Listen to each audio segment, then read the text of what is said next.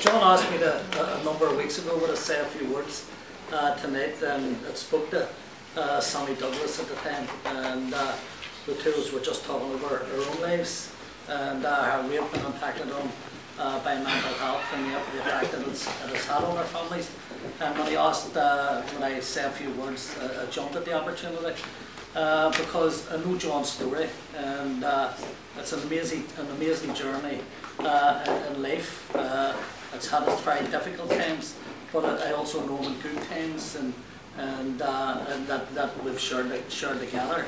And I suppose along that journey, certainly from my own perspective, you know, I know how difficult it is when there's a suicide in the family. I lost a young niece to suicide a number of years ago, and I know the difficulties that can build up within people. And to be honest, I lost a brother through the same thing a number of years after it. And after a while, because you were getting phoned, you were asked to speak at meetings, you were asked to speak at things, and I got to a stage where I just couldn't speak about it any longer. And probably on the issue of mental health and suicide, this is probably the first time that I've spoke about it over this past number of years. I try to help groups as much as possible. But when you listen to John's story, there's a story in there and a journey in there that most of us have travelled. And many of us waking up in the morning, sometimes you don't want to get out of bed, sometimes you don't want to leave the house. You have friends and family that come to you, and the difficulties that they're facing in life and the pressures of life is amazing. And then you start to look at what is out there to help people.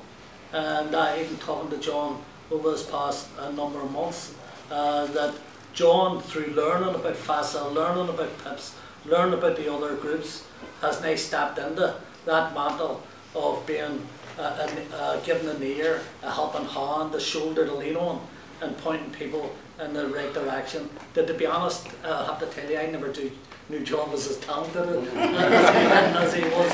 And when I look about the place and I look at the beautiful expressions that has come through in pictures and pieces of art, you know, he has a talent.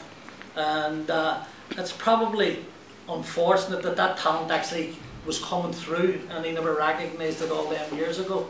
But the light at the end of the tunnel brought him into a new period, a new life, and a new position in life for himself. And I think that's important. I think the whole question of mental health hits everybody. I think that there's a darkness in life for everybody, but when you look about you, there are friends there that you can turn to. There are places that you can go to.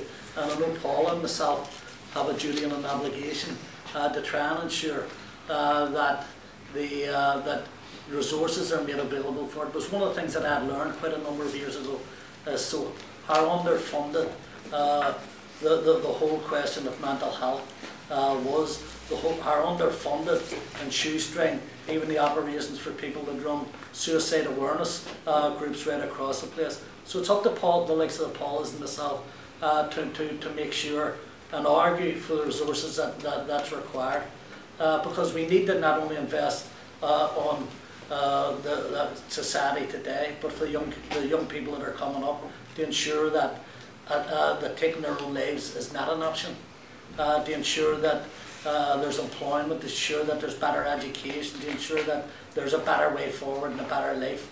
And thanks to John, and I would like even to say that John has found a better life and come out of the darkness that he shared with everybody tonight. So John, thank you very much.